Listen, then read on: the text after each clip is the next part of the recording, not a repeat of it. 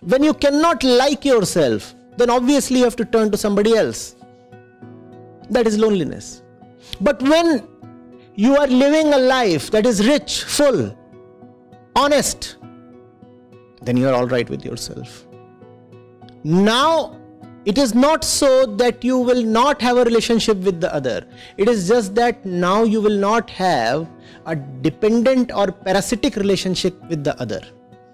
The lonely man is a burden on the other. At the same time, he is prepared to take the burden of another lonely person upon himself. That's how most relationships are. I am lonely, you are lonely. I'll take your load, you bear my load. As if that reduces your load.